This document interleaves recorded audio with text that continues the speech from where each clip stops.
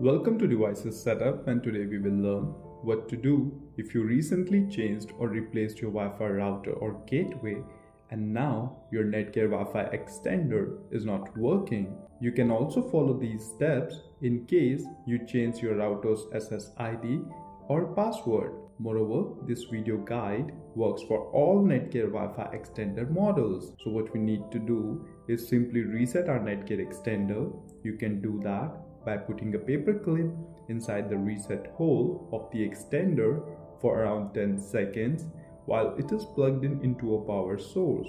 After 10 seconds, release the pin and let the extender reboot.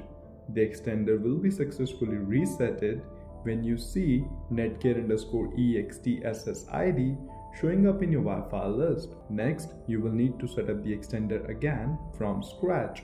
Watch video given in the description to learn how to set up Netgear Extender in just 2 minutes. Moreover, this time during the setup, you will need to select your new Wi-Fi SSID of the router. Lastly, if you found this video useful, then please do like and subscribe to support my channel. Thank you.